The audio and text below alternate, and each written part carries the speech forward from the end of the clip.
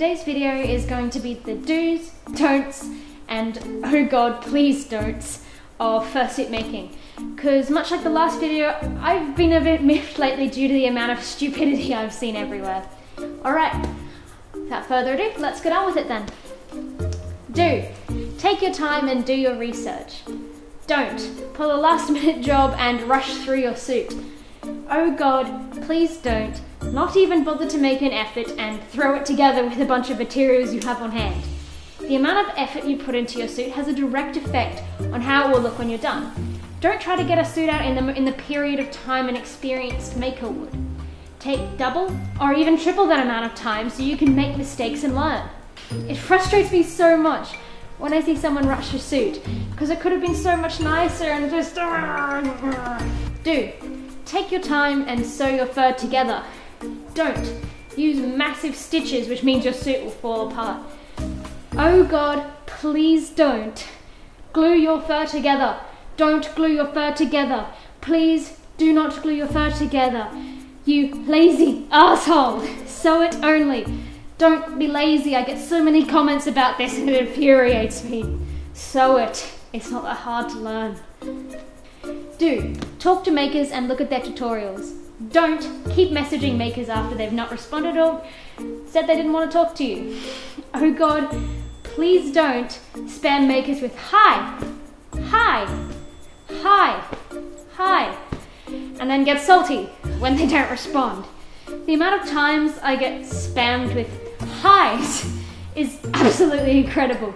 Please don't do that. Give me an actual conversation topic or I probably won't respond because I've got other people trying to message me about fursuits. Do. Experiment with new techniques.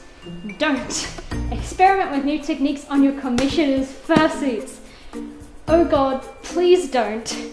Experiment with things like actual fire breathing or spitting acid.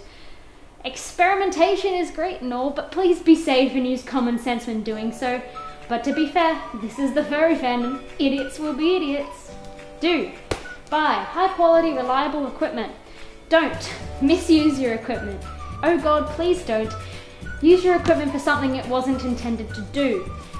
Equipment misuse can lead to electrocution, third-degree burns, explosions. I just saw someone on Facebook who may have to have their pinky amputated because they dropped 400-degree hot glue on their pinky. No. Be safe when you use your equipment. Do. Buy high-quality materials. Don't. Use second-hand stuff like old couch foam. Oh god, please don't. Use cardboard. Okay. Posing myself. Let's just take a step back here. Why do people think it's a good idea to make a fursuit out of cardboard? It is such a stupid thing. There is literally no way you can justify a cardboard fursuit unless it is a one-wear only suit. Some poor maker ended up gassing one of her customers by accident by trying to waterproof it, and the heat from the wearing turned the sealant into a toxic gas. And if it's not the attempts to make it work that will hurt you, it's the mold. Mold can make you very sick, and cardboard is the best place for it to grow. Don't make cardboard fursuits. Don't make cardboard fursuits. Don't make cardboard fursuits. Do not make cardboard fursuits. But Skye, shut the hell up. I do not want to hear it. Do. Share your work with the community. Don't. Shove it in everyone's faces. Oh god, please don't. Start thinking you're better than everyone else just because you're a maker. This is something I've seen happen to a lot of new makers. I like to call it new makers ego. I'll admit, it happened to me. It basically means that you think you know everything and everyone else is wrong, which couldn't be further from the truth.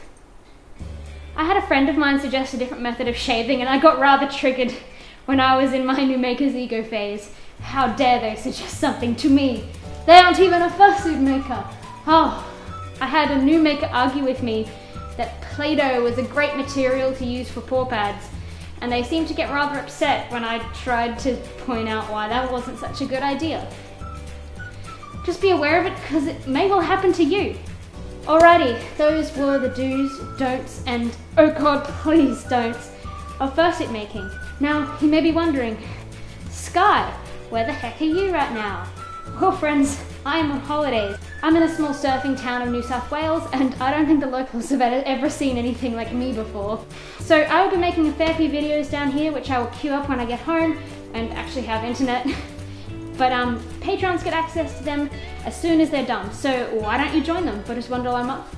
You can come chat to me, have input on videos, as well as see them all a day in advance or maybe even more. Anyways, I hope you enjoyed it. I will see you next time.